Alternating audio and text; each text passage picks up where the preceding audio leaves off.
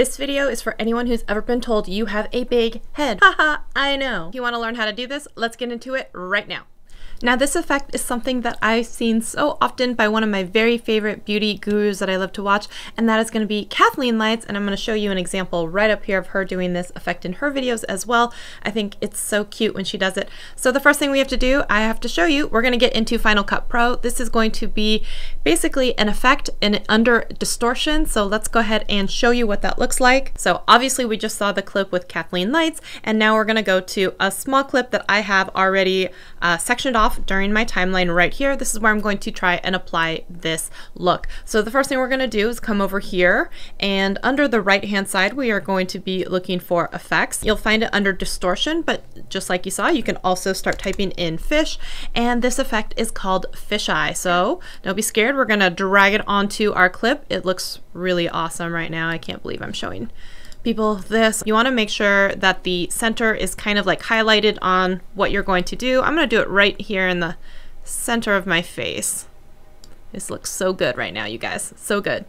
All right, next thing I'm going to do, I am going to go down to, I'm going to add a shape mask to this. So right over here, if you hover on this, you're going to see a little option, and we're going to do a shape mask, just like we did when we did the skin smoothing effect. If you never saw that video, I will link it up in the cards.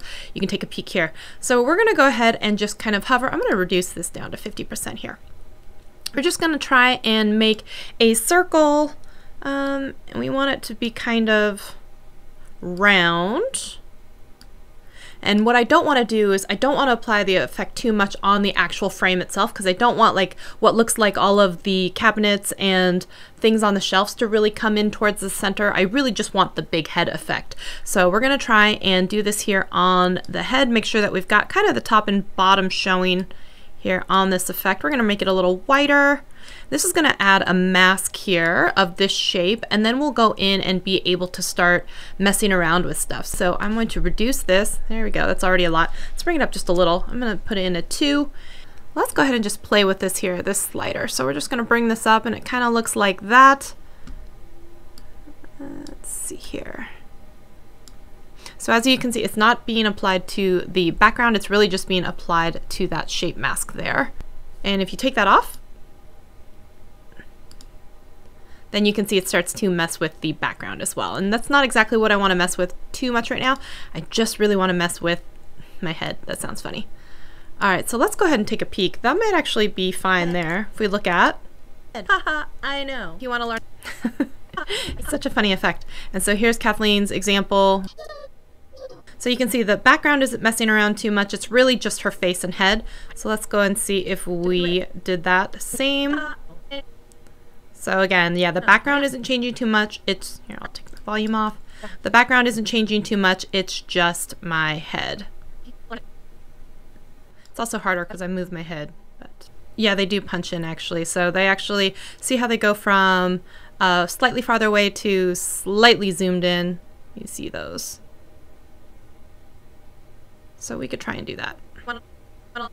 So if we're going to punch in on that background just a little bit here, from where it is over here. So you could do something like that, and you could also come in and do just a little bit of a punch in on the background as well. So then you could also just kind of, boom. You want to learn how to, and it's done.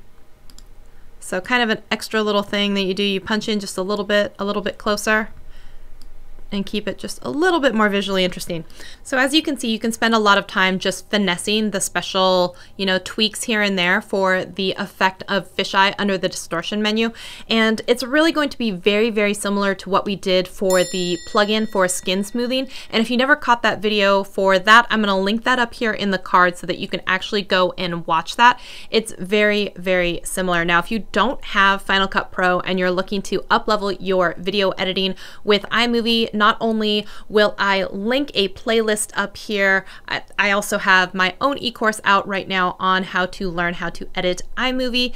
And I want to say a special thank you to all of my channel members, especially my platinum ones. You guys get on-screen mention in every single video. Thank you so much for being a part of the online fam. If you want to join, make sure you check out the video below. When you hit that join button, it will tell you all of the details for that. Thanks for hanging out with me today, guys. I'll see you in a video very soon. Bye.